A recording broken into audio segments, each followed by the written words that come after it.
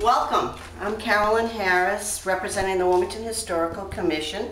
Welcome to the Butters Farmhouse, and I'm going to take you on a brief tour. We're going to see quite a number of different elements of the home from generations going back to the 17th century. This is the kitchen, and one thing you probably notice is the height of the ceiling. I'm about 5'1½", and it's very easy for me to put my hand on this ceiling. Walking through here, one of my favorite elements of the house is this threshold, and I keep looking at it and thinking how many people have walked through this over the centuries. One thing I want to point out to you that has been identified by some of the historical experts that have come through is this door, which they feel was probably in another house and moved here, and they've dated this as early as 1640. It's probably one of the oldest elements of the house. Looking at this, we know that the fireplace at one time was moved, but we feel that this fireplace probably goes back to the 1830s, 1820s, 1830s. It's very shallow, but clearly it was used for cooking. It has a wonderful beehive oven, and I want to show you the elements on the door itself, the design. This is part of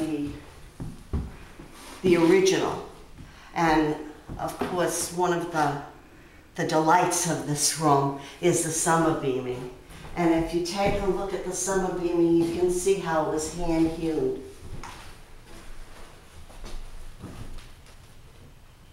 The west side here, you can see the original beaming, and over in here, this is part of the original. And if you notice the pockets on it, the original house was a garrison. And of course, keep in mind that when this house was built, this was a major path that was used by Native Americans. And there was a constant fear of attack, so that the original house was that garrison. This was one of the, I guess it would be the primary bedroom. It's certainly the largest one. The fireplace has been filled in. But what was really exciting when we had people come through from Boston University is the feather-edged wood in this closet. Of course, the closets, I guess that would be an area that you would really maintain the historical integrity, because, you know, people just didn't spend a lot of time renovating closets. So we have some fine example of wood in this closet. Moving on, we have a second bedroom here that's it's a smaller bedroom, but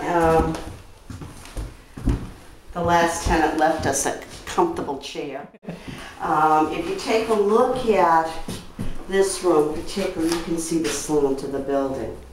You know, there's no question that we have our work cut out for us here. We're going into the attic now. And this, I think, is the most exciting find. Turn the light on, that will help.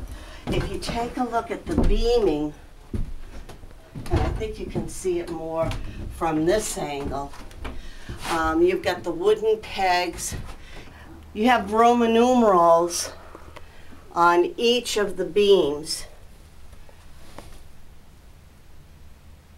so that when it was constructed, they used it, you know, to put it together. So it was clearly, one of the experts indicated that these were probably from another house and reused, as they did during the early colonial period. I mean, you know, waste, want not kind of thing.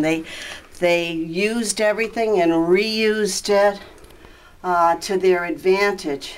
If you can notice the pegs going through, this is a good example of a peg over here, the wooden pegs. We had a historian come through from Drake, and he was very interested in these boards, referring to them as king's boards because of the width of them. And of course, in early colonial America, wood was very scarce in England, so the forests were known as king's forests, and the larger trees were used for the masts of the British Navy. So he indicated that he thought these were very rare. We are not sure at this point. The Historical Commission, through the generosity of the people and businesses in Wilmington, have at this point a little less than, and through grants that we've worked on, we have a little less than $100,000 to work on. It will cost significantly more because it's almost 300 years old, and we'd like it to last another 300 years for generations of Wilmington residents to come to see this amazing house that has, you know, and I've said it again and again, God knows why this house survived, but it has survived for 300 years. And we want to make sure that it's done correctly. We'd like someone living here, we're a caretaker, a family, so that it's open to the public. And that the people of Wilmington who have sent in donations can come here and can really marvel at the history of this house, which reflects the history of Wilmington.